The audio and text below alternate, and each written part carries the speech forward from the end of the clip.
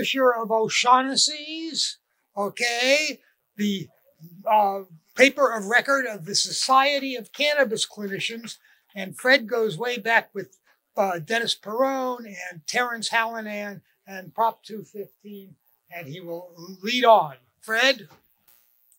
I'd like to thank Dale and Ellen for arranging this event. We means a lot to all of us.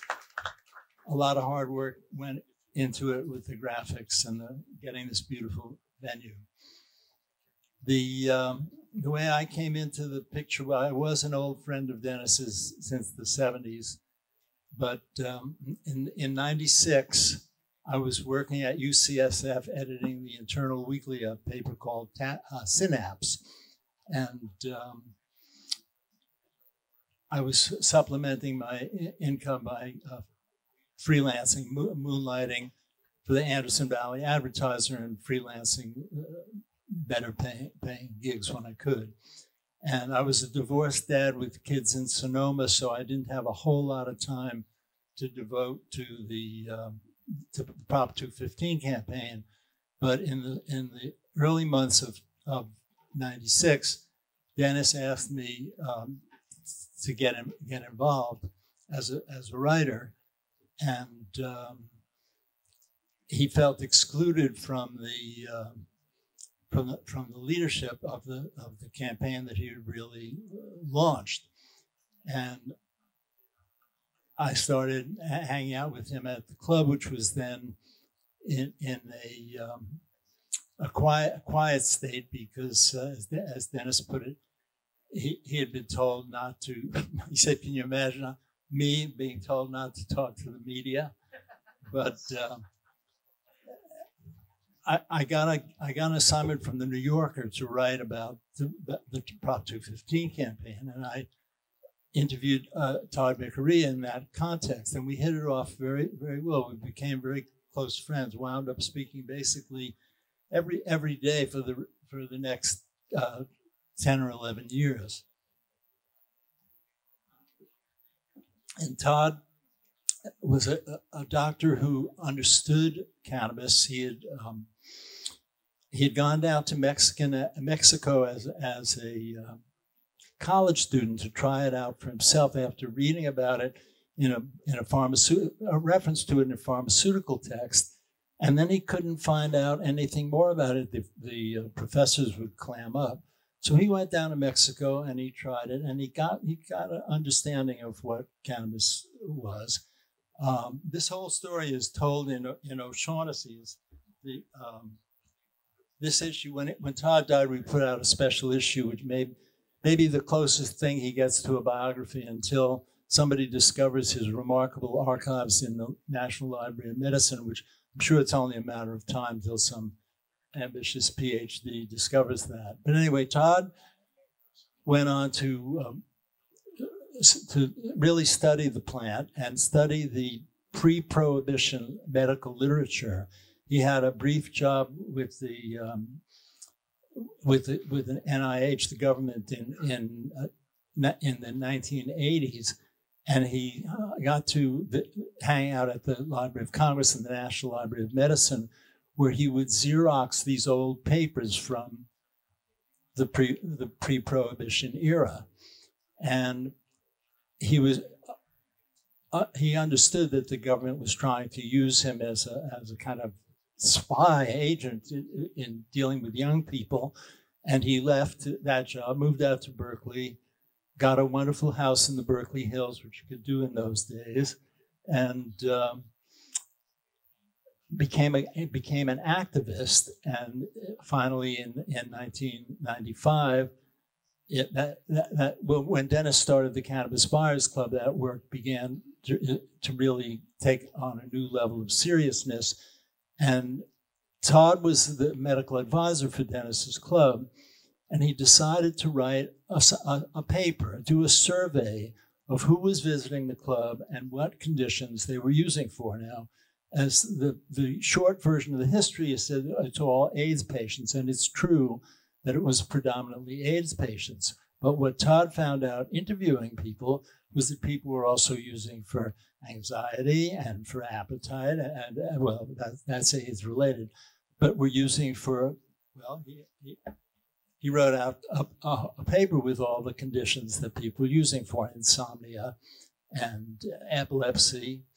And with that paper, which he could not get published in the medical literature, he had this, what he considered the basis, the medical basis for validating the approvals that he was writing for Dennis's patients. And if you, in the room right outside there, there's some great pictures by a photographer named Rick Gerhardt, who I think was shooting for the Bay Area Reporter back then. But one of those pictures is Todd and Dennis at the early version of the club interviewing patients. So we had real data on who was using for what, and it wasn't just AIDS patients.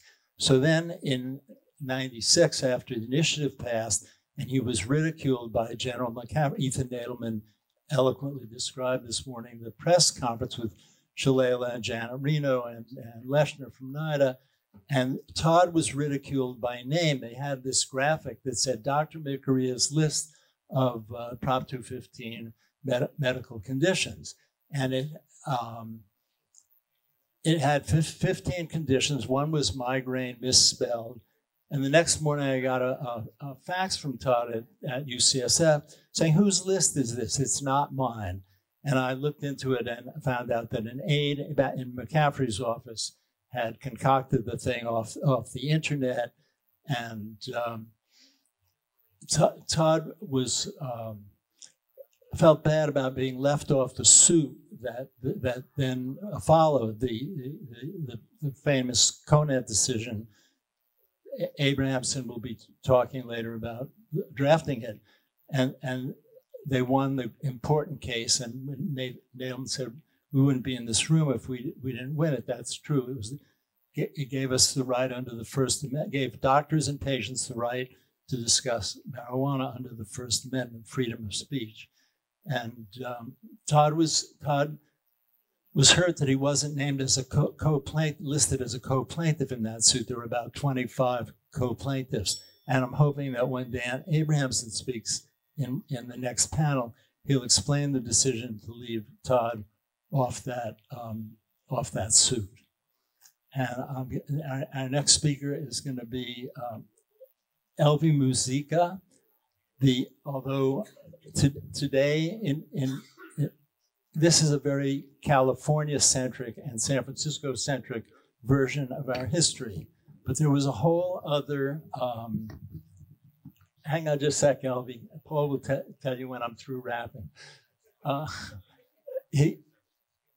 There was a Florida-centric, Washington-centric other side of the movement, and it was Robert Randall, and got, after a very long, hard fight, got federal approval to use on the compassionate use basis. It was a glaucoma patient who got documented relief with marijuana and nothing else. He was the first federal patient. The second was a stockbroker with a terrible bone disorder named Irvin Rosenfeld.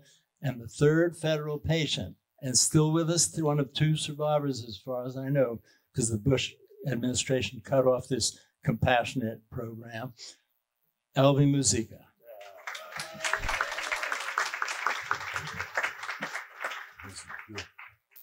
What an incredible thrill it is, and I want to thank all of you who put this event together 25 years ago and today. It is such a joy to be reunited with my Kennebec family. You are the largest segment of people I have ever run across. You are all over this beautiful world. You belong to every religion, to every politic I can think of. You are a real source of inspiration and power to this beautiful gift that we've been given, which we throw people in jail for using. Somebody's got to wake up. Federal prohibition really needs to end now, yesterday. Congratulations, it's been so much fun. I knew nothing about this plant when a doctor said if you don't start smoking marijuana, you will go blind. And And I was halfway there anyway. I've been born with congenital cataract. I don't want to go blind. Forget that. So I forgot all the lies they told me, and I tried it. And I didn't become a derelict. And I didn't become a drug addict. I'm still waiting for all these terrible things to happen to me. Thank God they never did. Thank God for liars, I guess. The next part of my life was when I used to go to this Bascom Pomeroy Institute all the time, all those years. The only reason I was there is because a very brave doctor took my medical records and took me there. And then, of course, he was ridiculed because he was not following their protocols, and I was ignored and allowed to go blind when we already proved from the first day I spent at Bascom Pomeroy that marijuana was the only thing they had, or I had, or God had for me, that could bring those interocular pressures from the 70s and high 60s down to 14 and 12. If that's not a miracle, that was the first thing I showed them. Did it do me any good? No. But they did help me get on the program after I made them keep records. And I said, keep this record some days when I'm doing well. I tell you, it's going to be fine. I got some good marijuana last night or today. But if I didn't, everybody said, what happened? I tell them before it would happen. And I said, you got to keep those records because I'm doing something illegal. And sooner or later, I will go to jail. And when I go before a judge, I want this documentation. Oh, they shivered, but they did it. And that's exactly how it went. And thank God to people like all of you who were working for different parts of the country, we were all working towards the same thing. We are the chosen ones. California, I thank you. And everyone from wherever you came who has done anything to end this hideous prohibition that makes absolutely no sense whatsoever. Thank you, Elvy. Thank you very much. The movement also included dispensaries, as you know, and Dennis's was not the only one that opened. There was the Oakland Cannabis Buyers Club was crucial to us in the Bay Area. There were several others, and one of the early pioneers who'd been working with Dennis for 5 years on his club and building up his club and the Prop 215 campaign is with us today. And her club, although she was one of the 6 enjoined by the Clinton administration in those early days, along with Dennis and Jeff Jones of the Oakland Club, Lynnette Shaw has kept the Fairfax facility going through thick and thin all these years, and she's here to tell you that incredible saga.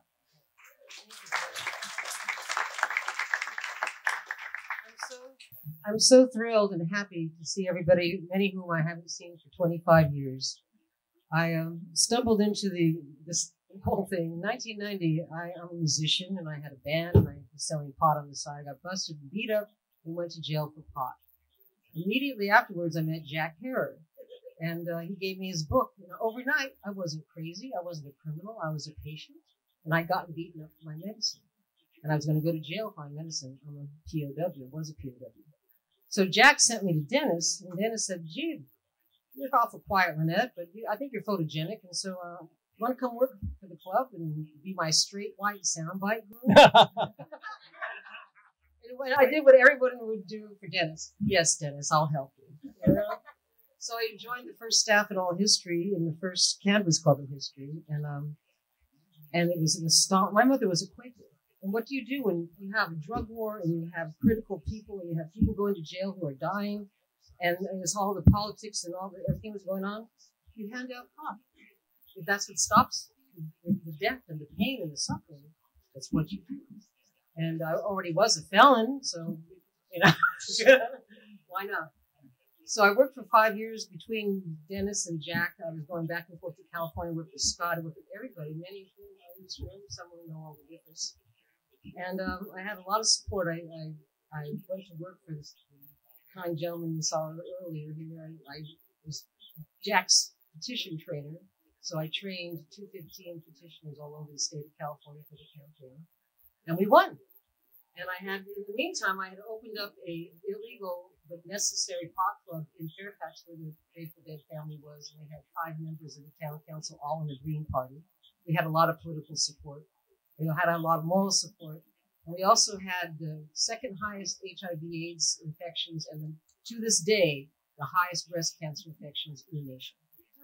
So I had this crisis going on, and so I started selling pot. I got together, collected money, and went and got a pound because I'm a musician. I know what to do.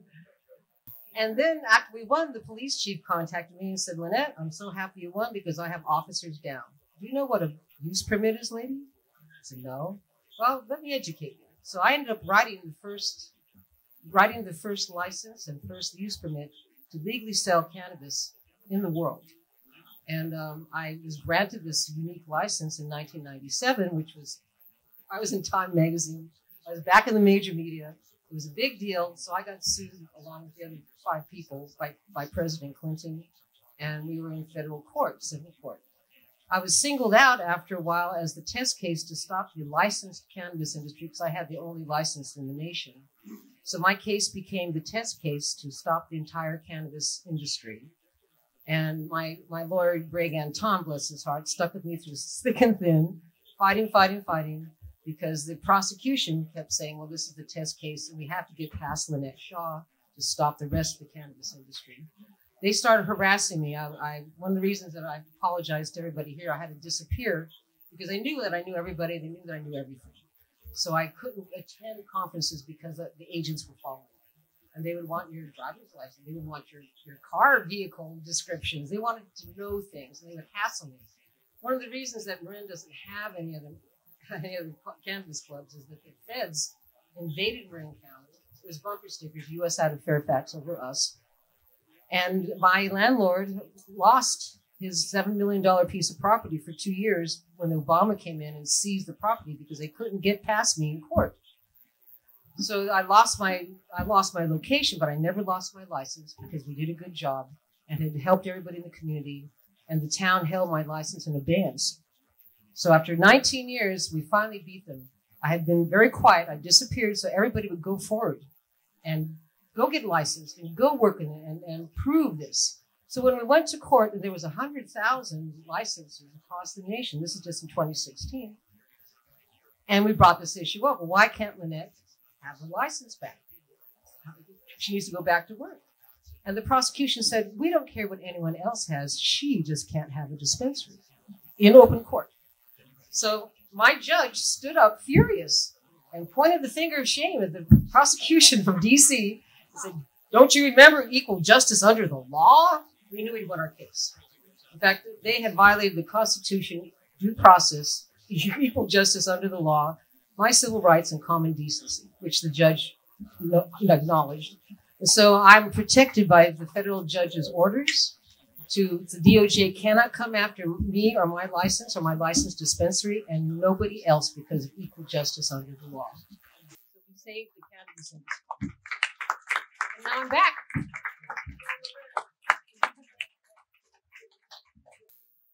Thanks, Lynnette. There were 3 doctors, 3 MDs on this panel. I guess we ought to hear from one of them. Dr. Mikuriya's successor at head of the Society of Cannabis Clinicians, well, I guess I should explain. Todd very much wanted to start a doctors group. He did not fancy being the lone advocate of cannabis among his colleagues. And he finally had enough, there were enough pro-cannabis doctors to form what he called the California Cannabis Research Medical Group in that winter of 99-2000. And a few years later, Phil Denny, one of the MDs in the group, said, when people hear medical group, they think that means doctors practicing under the same roof. We really should change our name. And then it became the Society of Cannabis Clinicians. And today it's an international group Todd and Jeff co-founded in 99, 500 members worldwide, bringing education around the world. And Jeff's been a cannabis doc. Well, I'm going to let him tell his own story. He graduated from Brown lived in a school bus for many years, went around the world with his kids, came back to Sonoma County where he practiced emergency medicine, had general practice, and then after Prop 215 passed, he began rethinking his career. I'll take it away, Dr. Jeffery Hergenrather. Thank you for the introduction, Fred. I do want to thank Dale and Ellen for putting this on, and I'm honored to be among the panelists here today. These are the colleagues that I've been working with for many years. I wanted to briefly just talk about the caution and anxiety that I felt in my initial practice of cannabis medicine. I'd left my ER medicine practice, and it was not without some real pangs of fear at times that I was going to get either invaded and have my records stolen. I was locking up my records after a day's work. I wondered well, I was isolated by my medical community and leaving ER medicine. You know, my doc friends were just kind of acting like, "You're going to do what?" And it was stepping out into a field that I was personally comfortable with, and being part of this Society of Cannabis Clinicians. Todd and Beverly and Frank Lucido and our group, we would get together, and it was very comforting to be among a group of docs that understood the value of cannabis, and even though we were under duress, it was important for us to have some comfort together, not to mention the herb itself in bringing its comfort together. So there's this problem with the Medical Board of California. They still are not at all down for the law in California, and they have been attacking the docs all along. And I've stood as an expert witness, and it's a scary prospect. So in 1996 and on to 1999, at the time I opened my practice, I was feeling like I was really stepping into a hornet's nest, because in the first 10 docs statewide that were really doing cannabis, visibly doing cannabis recommendations, half of them were being investigated by the medical board. And by the time there were 18 of us doing cannabis recommendations, 11 had been investigated by the medical board. That's scary. If, as a young doc with a family, 4 kids just getting into their 20s, a mortgage to pay and so forth, if the med board wanted to take me on, they could surely find something, because they trumped up charges, and it didn't matter what they were bringing against you. It meant that you may lose your income, you may even lose your license, you may be put on probation. So the prospect of that happening as a young doc was really rather frightening. So that's kind of what the climate was like initially, and it was really, again, comforting to be with a group of docs that valued each other and valued cannabis. Another thing I want to speak about is that is not exactly evident in the agenda here, is the uncoupling of medical science from medical education. Cannabis has really led the way in medical science for decades. It's awesome what we have been able to learn about the human body and the way it works and the way it modulates and all the things that it does, medically speaking. But it has been really uncoupled to where medical students still do not get an education on cannabis at all and about the endocannabinoid system. I'm talking to people that are coming out of medical schools and residency programs still unaware of what the endocannabinoid system is. This is really egregious. It just shouldn't be. And one of the things that we have an opportunity to do as an organization is bring the power of the law into medical training, to say that state institutions, if we have a state college, a state university, we ought to require that there is an education offered to these medical students in the endocannabinoid system. And really, the devil's in the details. It's got to be about the pathology and the physiology and so many aspects of medical science that needs to be brought to the attention of doctors. And when it happens at state universities, it'll happen from there really throughout the world. But I think we still need to bring this initiative to the ballot to ask for medical education in the endocannabinoid system. It's quite obvious from having said what I said that it's the moneyed interests, the institutions, the professional societies, and the government itself that has prevented this from ever happening. And the medical school curriculum is fought over minute by minute of your years in medical school as to what you are going to learn. And this is about, are you going to come out of medical school understanding the mechanism of action of some antipsychotic or anti-inflammatory or whatever medicine it might be? This is what is being fought over for the medical students' attention. So again, we have to be able to push on that. Right on. Right on.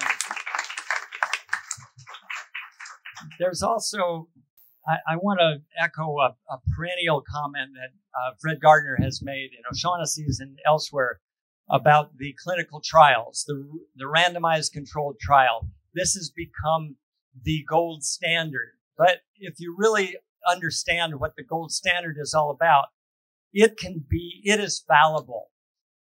It can be designed to be fallible, and it can be deceitfully made fallible. So papers come out that just aren't fair and accurate when it comes to cannabis. And it's, I think, very important for us to be able to look to the evidence that the doctors bring to the table. It's the case studies. These don't make it into the books. These don't make it, and most of the time don't make it into the literature at all. But tumors disappear, and autism comes under control, and Alzheimer's disease comes under control. And so many things about cannabis that a clinician is going to be aware of are much better under the care with cannabis.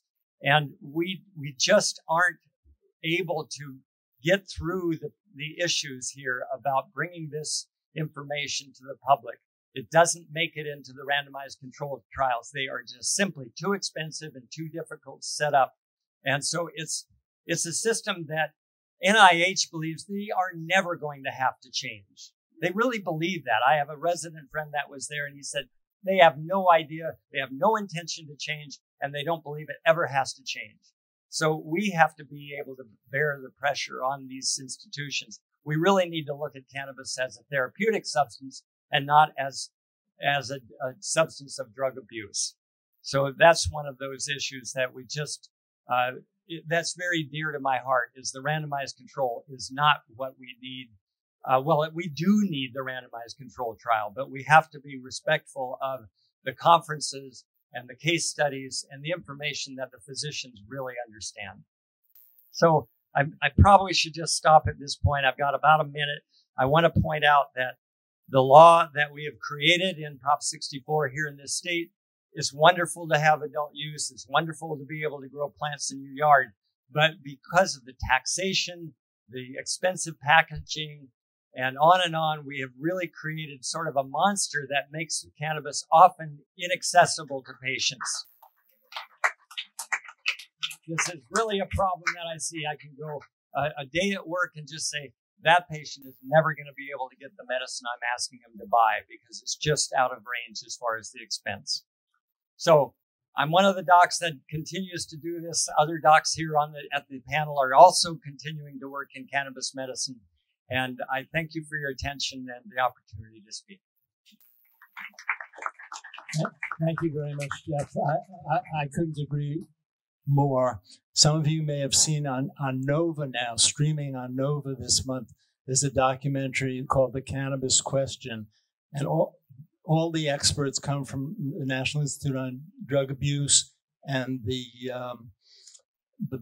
bottom line is the only way to establish truth is a clinical trial. And the kinds of data that Dr. Hergenrather and his colleagues have collected on patients' reports of benefit and safety, that's clinical evidence, but clinical evidence is not considered a path to the truth. Only the randomized clinical trial is the path to the truth.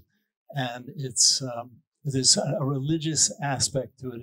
It's really wrong, and we've got to overcome it and keep up that struggle. On the question of the expense that people have to go through to get their medicine nowadays, we have with us a founder of the Sweet Leaf Joe is one of the first people to give cannabis away in the city, realizing that there were people who couldn't afford it. He's here today to tell us his tale.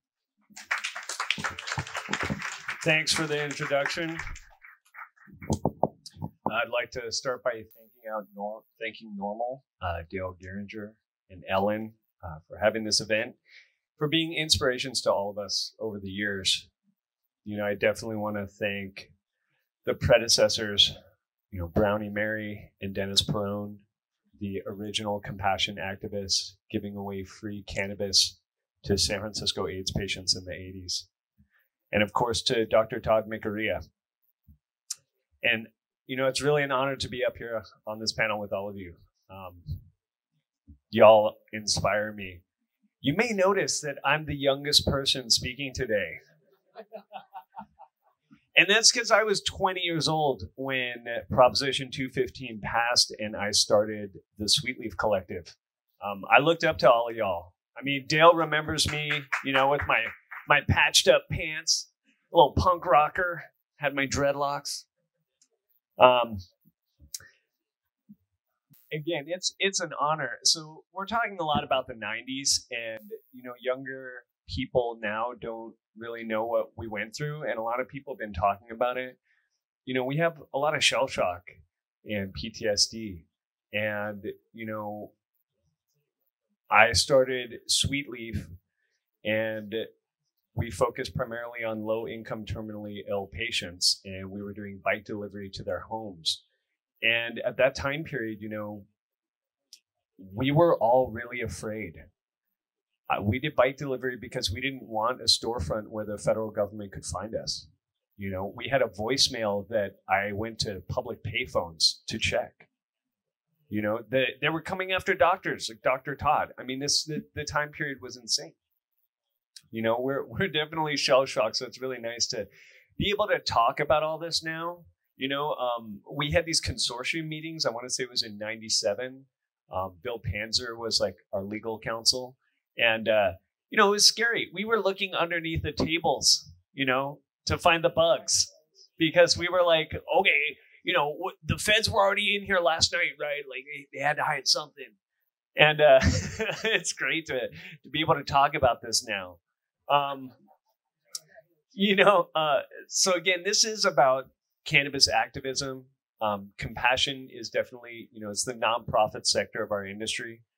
It's what this all started from. And it was really about direct action. You know, direct action gets the goods. People like Dennis Perone, Brownie Mary was going to jail, you know, for giving away free weed. You know, these are the people who paved the way for all of us. You know, we're following in their footsteps. I really believe that with Sweet Leaf. And let's see, what else do I got on here? So yeah, how did it work? How did you get the marijuana to give away to poor people? Oh yeah, so we would get donations from growers, and we would, you know, pick it up in Humboldt. We'd bring it down to the Bay. We would package it up, and we would bike deliver it to people's homes. You know, primarily in the Tenderloin. You know, we're dealing with low-income, sick people, and that was definitely fun, riding around the Tenderloin with a giant bike messenger bag filled with like 5 pounds of weed. You know, just being like, I hope nobody figures out what's in this backpack. I hope. And nobody did, thank God. No, because we had a quadruple turkey bag, because I run tight game. Yeah, so sorry, I didn't even introduce myself. I'm kind of all over the place because of coffee. But yeah, so I'm Sweet Leaf Joe, founder and director of the Sweet Leaf Collective, you know, providing free cannabis to low-income terminally ill patients. Since 1996, we're one of California's oldest cannabis brands. In that time, our patients have received over $4 million worth of free cannabis. Yeah, go team.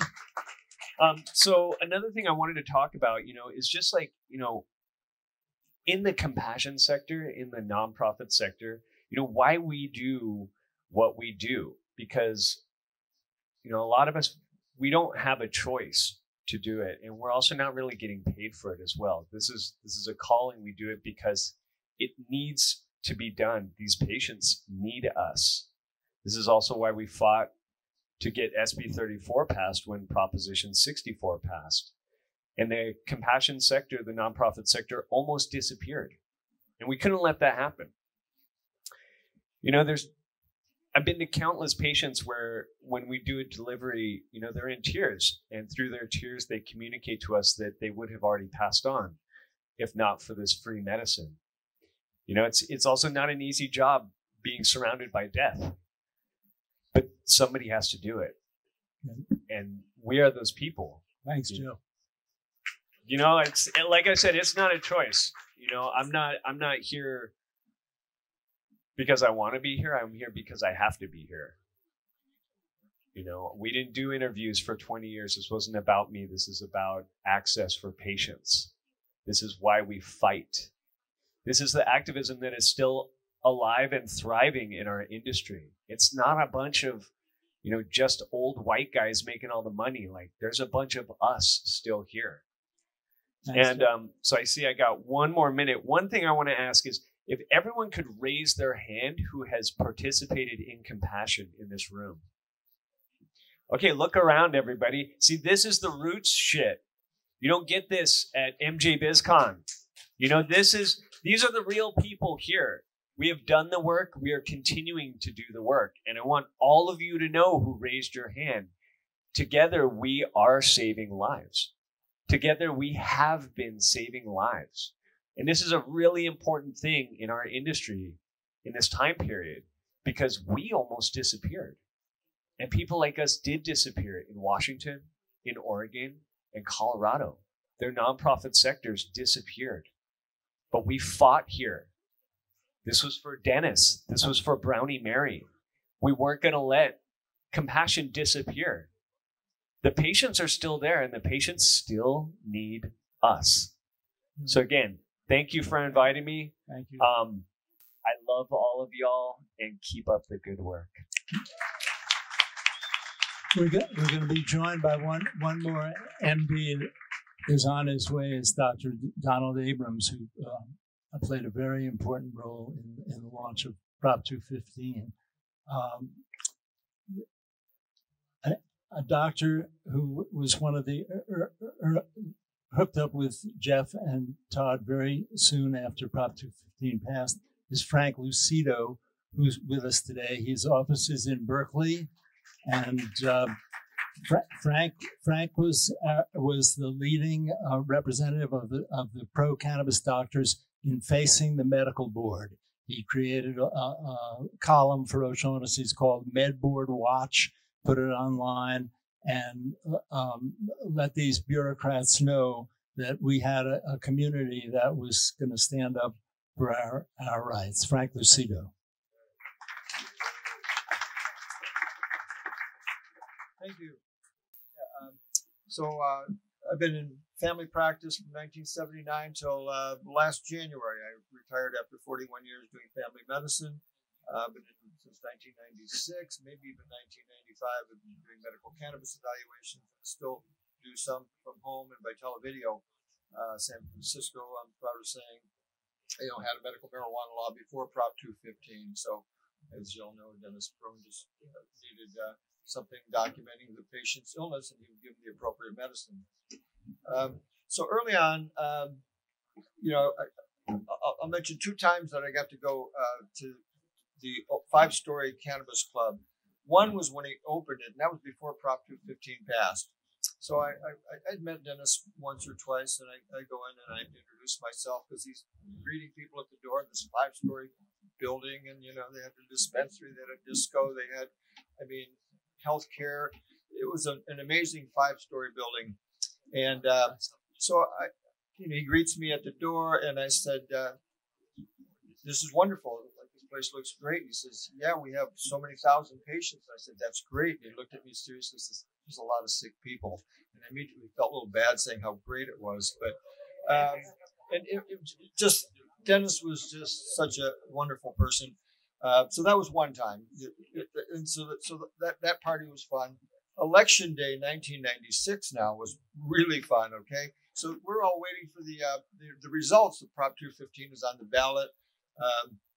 And at one point we'd heard that Clinton had just, secured his second term. And I'm on the big stairway there, and Dennis and some of his friends had just heard that Prop 215 would go over the top, So big old victory joined is happening, and somebody yells up, and I was about to help participate, and somebody yells up, Dennis, the press is here. And I said, ooh, I'm not going to be on camera, as a medical doctor that particular day. The next day, I get my very first interview from, one of the local channels, and wanting to know how I was going to handle this, and I ad-lib whatever, because I know that I knew there was good for a lot of illnesses. I didn't know the extent. I didn't know anything about the cannabinoid system. I don't think many doctors knew about the endocannabinoid system, and in this last 25 years, we've learned so much, and more has been learned. So that was, my 2 times at the 5-Story Club. My entry into activism, though, was in 1991. I went to the Nevada test site for the first time to protest nuclear testing, and I learned about civil disobedience. Before you can cross the line and get arrested, you take a nonviolence training course. And so that first time I did that, and I walked across the line, got arrested. And, you learn not to escalate things, and there's peacekeepers there trying to make sure the cops aren't escalating things. So that was one lesson. Then I became an organizer within the year, and I wasn't intending to get arrested, but at one point I'm yelling at the cops across the way, you're using a pain compliance hold, trying to get them to stop hurting people. And I get pulled over the line, and I learned a very valuable lesson. It was not enough to just know where the line was. You wanted to make sure to step back from it so that you could protect yourself. And that's been one of my biggest pet peeves in seeing many of the cannabis doctors. They stand next on the line, or they cross the line and pretend they're not doing it. And those are the ones that got busted and started giving the thing a bad name. And I was one of the doctors that got investigated by the medical board early on. And I'd met Dr. Todd before, and I'd met, maybe 1 or 2 of the other doctors. But once I got investigated by the medical board, I had to, think of all the names of the doctors that I knew, and we gathered, and it had, the name was it was a complicated name before I called it MedBoard Watch, associated. I can't remember what I called it, but Attorney Physician Cannabis Medical Legal Group or something, because I invited attorneys and physicians. And so out of that, we would go to the medical board, found out where the quarterly meetings were. Fred would go there often. Dr. Todd would come to my house, pick me up, and we'd drive to Sacramento or wherever the quarterly medical board meeting was. And we'd testify about doctors being inappropriately investigated. And at one point, the first couple times, enough of the medical board members were negative about it, and the staff, which is part of the Attorney General's office, were negative about it. But we knew we had some friends on the board, and at a certain point, I'm in the middle of starting my talk, and I forgot the name of the medical board member, but he's one of the lay people on the board. 2/3 of them are doctors, 1/3 is medical, are lay people. And he says, excuse me, Dr. Lucido, this happens every time, but these people, meaning us, get up and talk, and you people, the Attorney General's office, sit in the back, smirk, and generally act disrespectful. And I have to wonder why. Now, my father died of cancer, and he didn't use marijuana, but I think he could have. So we knew we had a friend on the medical board at this point. And then it became obvious that we had more friends when one of the members of the medical board referred patients to me over the course of the next year. So it was really a good experience of continuing my activism, which began with my anti-nuclear activism. And like I said, most of the time it was the first time it might have been 8 of us going. but eventually it was just Fred, I, and Dr. Todd, and maybe a couple others would come, and it was very fruitful and important. It sure was, Frank. Yeah. Thank you so much. Yeah, you were there filming it. Todd was always had a video camera. Oh, that was it too. Yeah. And Fred would speak too, and Dr. Todd was so eloquent. One other thing, I was on the board of Physicians for Social Responsibility, and one of the issues, so I brought up Prop 215. We didn't know what it was going to be called at that point because it wasn't wasn't a proposition yet, but we're trying to get it on the board. And I said, I'd like the physicians, San Francisco Bay Area chapter of Physicians for Social Responsibility to endorse it. And pretty much everybody wanted to. It's like, well, we can endorse it as an access to healthcare issue. They didn't really have a drug war policy, but so unanimously we were able to. And I wrote a little op-ed piece, or not an op-ed piece, but a little letter to the editor, and was able to sign it. Dr. Frank Lucido, member of Physicians for Social Responsibility, San Francisco Bay Area chapter. So there were just so many people. Probably one of the last things I want to say. So I had not met Dr. Todd Mikuriya at this point. This is still the month. This is in the Dr. Chris Conrad and Mickey Norris are having a fundraiser for Prop 215 to get it on the ballot. And I had not met Dr. Todd, but we'd had a patient in common. He'd come and seen one of my nursing home patients who was depressed and not eating, and we hadn't met. But I'm looking at the note, and he right back and forth in the patient's records, and he recommended prescribed Marinol. And I knew that it was a synthetic THC, but I didn't know any doctor that had ever had the nerve to actually prescribe it. And sure enough, within a couple of days, this woman who's not eating and dwindling away and was depressed is perked up, and she's starting to eat. And so I meet Dr. Todd months later, maybe a year later, at Chris and Mickey's, and I said, I'm Frank Lucido, doctor, and you saw one of my patients and recommended prescribed Marinol. And he said, you want to go smoke some hash oil? And I said, yes. So I went upstairs, and that was my first experience with that. So my first meeting of Dr. Todd, just a wonderful person. And, Thanks, Frank. That's a good number. Well, it so happens that Dr. Beverly Mikuriya, Todd's youngest sister, is carrying on a practice and is here today to say a few words on our panel. Dr. Beverly Mikuriya.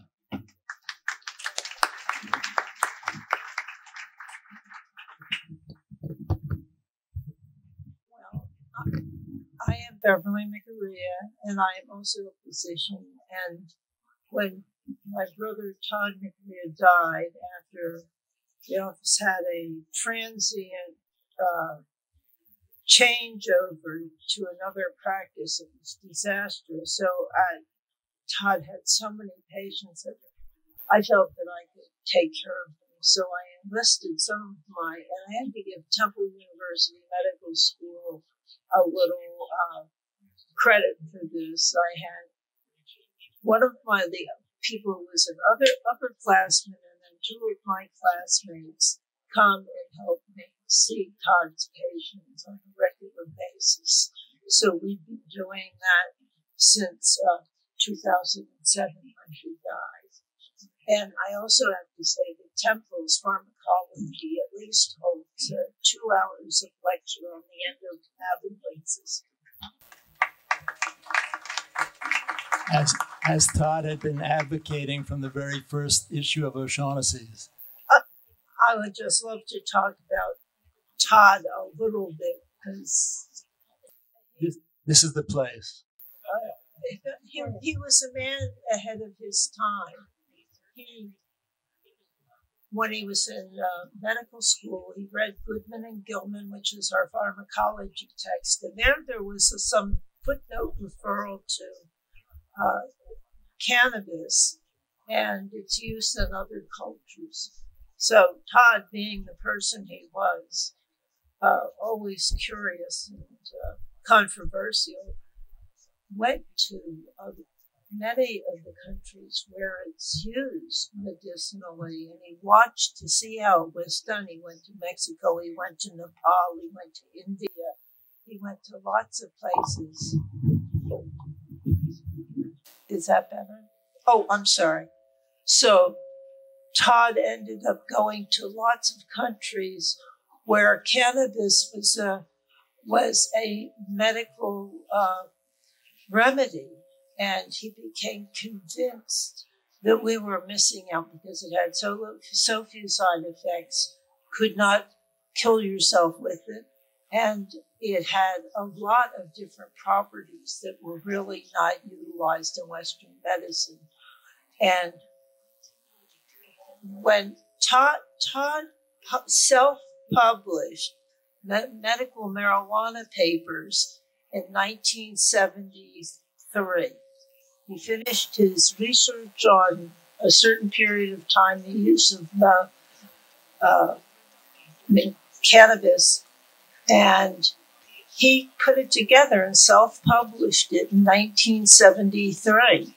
So he was a man ahead of his time, and he was always curious, looking to go forward. Thanks, Bev. Sure was. It gives me particular pleasure to introduce our next speaker, because I didn't know he'd still be with us. And back in the 96, this time we're talking about, the AIDS epidemic was still at its height. We didn't know that this, what was then being called the 3-drug cocktail, was going to work. And AZT had nothing people had been trying had been successful. And I had said goodbye to quite a few friends in the gay community. And I simply assumed that the gay people I knew through Dennis in 96 were going to be gone by now. And when I see Wayne Justman thriving, it's to me, it's like a miracle and a reminder. And there was a guy, after Prop 215 passed, Dennis did not want to create the industry that's now been created. He wanted to create a different social model. And he said city people should have access to land in the country. And he was a utopian thinker, and he thought that the club members should have a place in the country where they could actually put their name on a few plants and know how their plants were doing. And he rented 20 acres in Lake County. I asked him, Dennis, why Lake County? Why not Mendocino? And he said, I like Lake County, it's cheap. And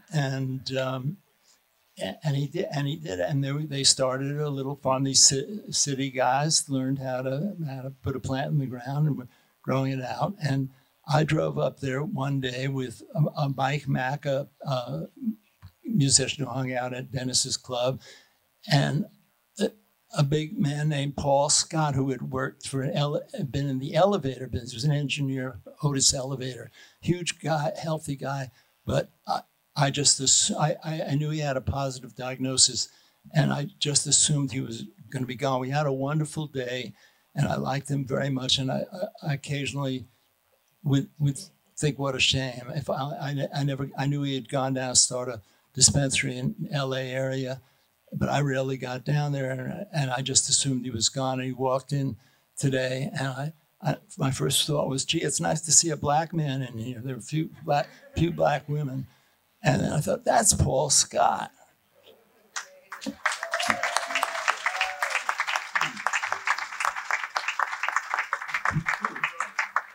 going to get a chance. I'm going to stand up in front of this thing. And as this gentleman said, he's the youngest. I'm probably the only black man in the room. So thank you all for letting me into the family. How I come about this was, my background is, I'm a veteran. I was in the Navy. I got a college degree. I worked in the elevator world. I was selling elevators in San Francisco for Otis Elevator Company, and I wanted to find some weed. And someone said, well, that'll not be a problem. And they brought me to this club in San Francisco, about 5 stories, and these guys are selling weed, and I'm like, you motherfuckers are crazy. But I'm gonna get my weed and get the fuck out of here. And so that's what that, and then shortly after that, Dennis's club had got shut down, but the rumor was that there was going to be one opening up in Oakland. And so I go across the bridge, and then there's one opening up in Oakland, and then I meet Jeff Jones, and Jeff asked me to be part of his board. And quickly, right away, I see it being racial. Jeff's a white guy, he's interacting with a black guy in the city of Oakland, Nate Miley. And I look at the line of the people that he was serving, and there were a bunch of broke down black people. And that's what I see. And I see, like, this is not drugs. I mean, we as black people, we don't get access to sesame. And we had a shoebox with the seeds. That's what we were used to. And so when I saw them finally getting access to cannabis, quality cannabis, it had never existed before in our community. And so I saw Jeffrey's efforts in ushering this back and forth with Nate Miley and going back and forth and discussing the logos, and they didn't want this, and I saw how the feds were going to come in and shut it down, and Nate Miley had to do something with the city to declare a state of emergency. And so I saw this interaction that he had in a black city with a black man. And so a few years later, I happen to become HIV positive and I get sick. And I can no longer sell elevators because the drugs that they had us on were horrible. The AZT, the Crixavan, and all the things that they had us on were changing my skin color. I was light sensitive. I needed to sit in a room with dark. So I had to do something else. And so I saw what Jeffrey had did in Oakland, and I said, shit, there's a city down in LA similarly with similar politics that I can get away with this in LA. And so I went down to Inglewood. And I found Inglewood with a black city councilman, and I opened up a store right across the street from City Hall, and there I lasted. And then I got the support from NORML, from Bruce Margolin, who came and saved my ass out of jail a few times for free. And Dill and them came down, and I remember Mike Ackley. He was one of the doctors who was one of the few doctors. He was one of the few doctors who would write recommendations, but he was very open with his AIDS diagnosis. And so I remember having some black guys in my shop gonna get a recommendation, but were hesitant to go in the room and be in touch by Mike Ackley because Mike Ackley had AIDS. And they did not want to get touched, but they struggled with, do I get a recommendation or do I let this guy touch me? And so I remember them walking out of the room, okay, let him touch me. And so that was a struggle in the early days. And so again, as a brother, thank you all for allowing me in the family. And Fred Gardner, man, taking me up to meet Dennis, and you all just embraced me, and I was able to take this message south and make it colorful. So thank you for that.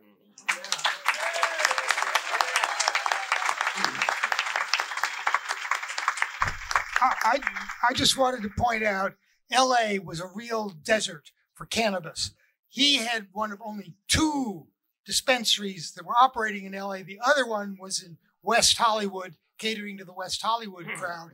Very selective too, and it got closed down by the federal government.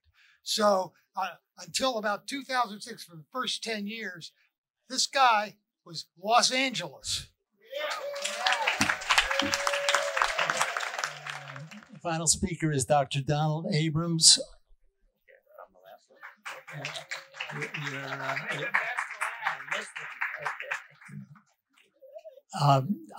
When I was at Synapse at UCSF in the early 90s, we reported that the National Institute on Drug Abuse had turned down an application by Dr. Abrams and colleagues to do a study involving cannabis. We wrote it up, and either the student who interviewed him or I did, he didn't act angry about it. And I had come from a movement where you got angry readily if you were denied anything. And I remember going, I said, gee, I don't know about him. He's so brilliant, but I'm not sure he's really a fighter. And it took me a long time to develop what a long time to develop what became a really great respect for Donald Abrams and his long game approach to this subject. It's my honor to introduce him. Thank you. Pleasure to be here. Sorry I'm late. I got lost, and I was lecturing to breast cancer survivors on cannabis and cancer care. So we have come a long way. So yeah, my story goes back to 1992, and I wasn't here to hear all the heroes that are mentioned, but I was in Amsterdam at the International AIDS Conference, and I glanced at CNN headline news, and I saw Mary Rathbun being arrested in Sonoma for baking brownies. Mary, Brownie Mary, a hero in my mind, was a volunteer at our AIDS clinic at San Francisco General. She would push the patients to x-ray, drop off their prescriptions, and she would also bake them brownies. So when I got back to San Francisco, there was a letter from Rick Doblin, the founder of MAPS, suggesting that a clinical trial showing the benefit of medical marijuana should come from Brownie Mary's institution, as if she were our dean. So that letter found its way to my office, and I said, okay, I can do that. I went to college in the 60s. And so that started my effort that Fred sort of thinks was a little slow, but it was. In 1992, I sent Rick Doblin the template for how to do a protocol for the UC Institutional Review Board, thinking it would keep him busy for a while. Within 1 week, he sent me back a protocol to study 3 different strengths of cannabis brownies in patients with AIDS wasting. I said, I don't think we can study brownies in a clinical trial over 8 weeks because they're going to go stale. So think of something else. So he got in touch with a company in Amsterdam, and they agreed to provide us with 3 different strains of marijuana to study in this trial. Well, then I got into this little imbroglio with the government saying, no, we can't import cannabis unless they say it's okay to export it. So they said they couldn't say it was okay to export it until we said it was okay to import it. So this looked like that Max Escher hands drawing hands print. So I said, I don't know what to do about this. But finally, I have a friend that was sort of high up in the government, and he said, seek a domestic source. So I said, what does that mean? And he said, well, the only legal source of cannabis is NIDA, the National Institute on Drug Abuse. So I sent Alan Leshner, the head of NIDA, a letter with the protocol that we came up with. And it took a year for a response. And ultimately, it said that they couldn't provide marijuana for the study because it was unscientific. And that was upsetting. And Rick Doblin and MAPS protested in front of Alan Leshner giving a lecture at the National Institutes of Health, saying that they were stymieing research into medical marijuana. So Leshner said, if Abrams can do a project that's favorably peer reviewed, we may reconsider it. So that means submit a grant to the government. So we decided to do a much more elegant study, not using brownies or Amsterdam cannabis, but 15 patients in our clinical research center incarcerated for 1 week and then came back 2 weeks later. And one time they would be smoking cannabis 3 times a day, the other time placebo. And we were going to measure every possible thing in these patients with HIV. And we submitted it to the NIH in 1996, of all things. And right before the vote on Prop 215, I got a letter back from NIH saying that our protocol was not scored, which means that they didn't feel it was worthy of even being ranked.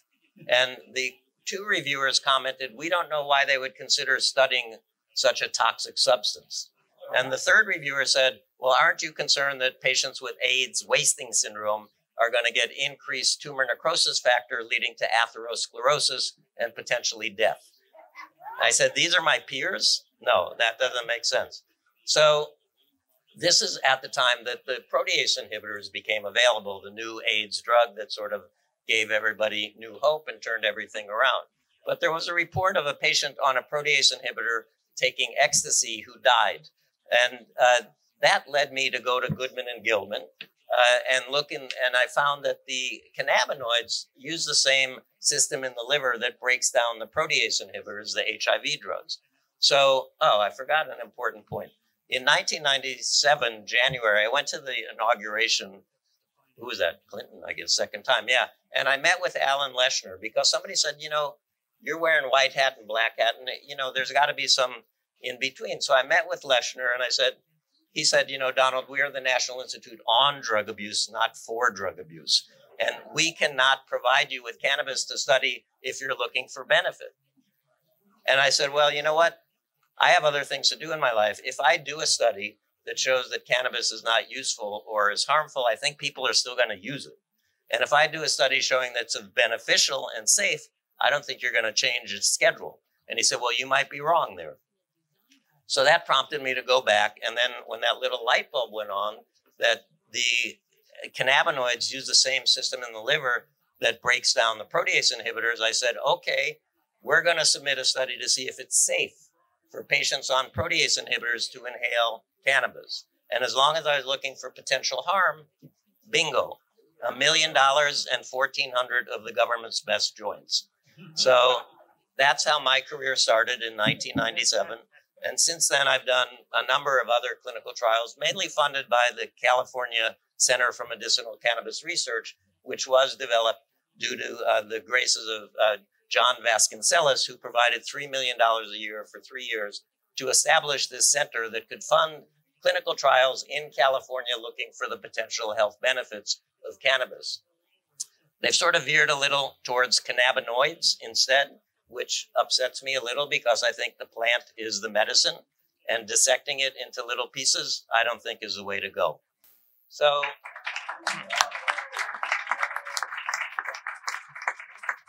in the middle of my efforts, I suddenly, Eric Gooseby, who became, I think, Obama's AIDS czar at the time, one of my junior colleagues, took me aside. He was affiliated with the government even then. He said, Donald, don't do this.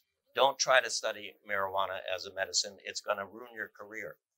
Well, my husband, Clint Werner, thought the opposite. Clint, who wrote Marijuana Gateway to Health, said, honey, you have to do it.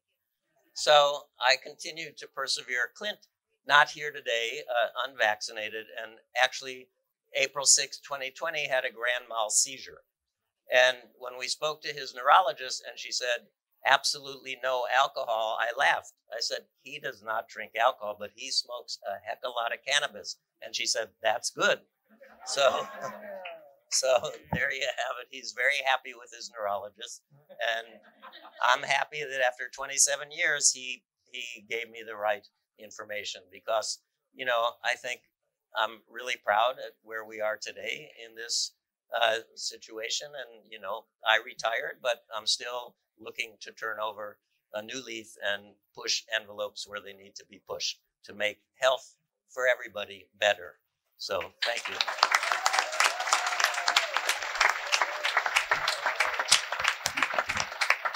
That's a great note to end on, and it's been a wonderful panel. Thank you so much.